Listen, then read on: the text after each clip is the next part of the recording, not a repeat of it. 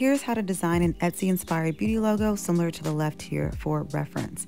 So use this font or whichever one you prefer. And although I'll be mimicking this to a T for the sake of this demo, please make it your own as to not copy the original designer, but we do want to follow certain guidelines. So to start off, a lighter shade for the main font and then a darker shade for the drop shadow. Just make sure you bump the transparency over to 100 so there's that high contrast.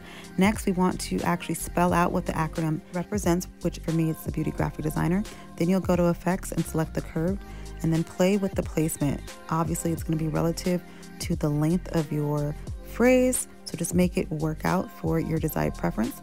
Next, we'll have to grab the sparkle effect, which we'll get in Elements. Just type in sparkle in the search engine, resize and color it the same color as the drop shadow, and also make sure that the phrase is the same color as the drop shadow as well. From here, you can enlarge it onto your workspace and then download this as a PNG file with a transparent background.